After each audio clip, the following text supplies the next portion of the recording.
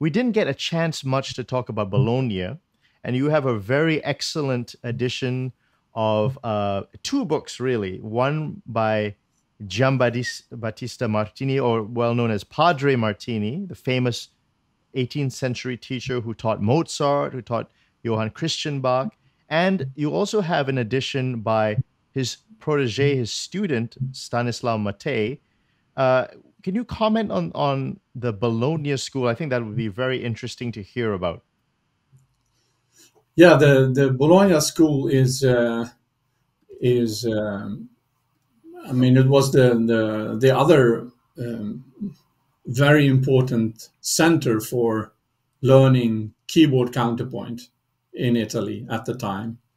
So many students went to Naples and then to Bologna, or first to Bologna and then to Naples.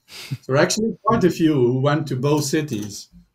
So maybe 1 year there and then 1 year there before they went home to their home country. Right, right. Yeah, and the tradition is comparable. I think Martini's teaching also starts with a lot of keyboard practicing.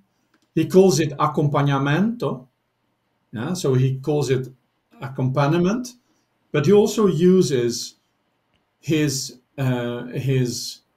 accompaniment exercises as the basis in his counterpoint notebooks, which is very interesting. So it's quite similar to what was done in Naples.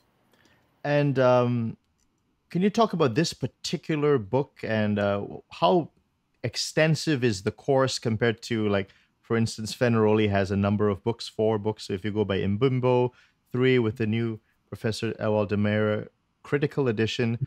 What do you cover in this book?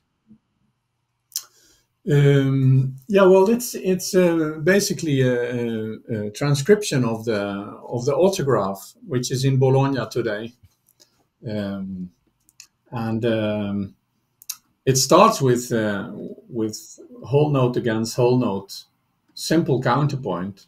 So just making lines over a bass line, and it studies also double counterpoint stuff. Lots of varied cadences.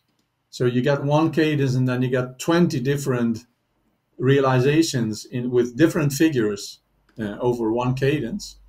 So it's similar. The approach is very similar. You get small elements and you learn to exploit the material to its very extremes.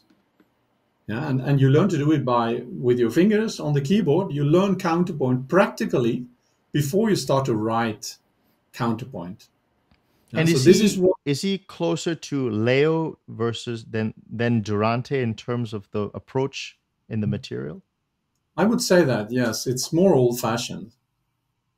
He was very old-fashioned.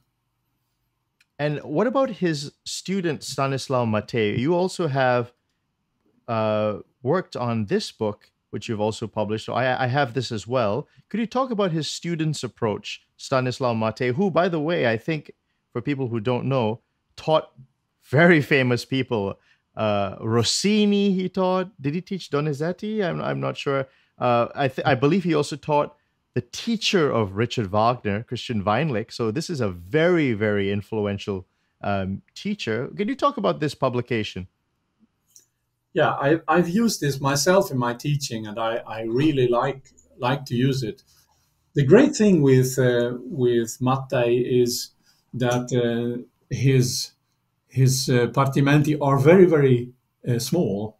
There are just 5-6 measures each, and that allows the student to memorize the lines. So if you play them as small contrapuntal pieces of just 5-6 measures, and you get a lot of sequential patterns.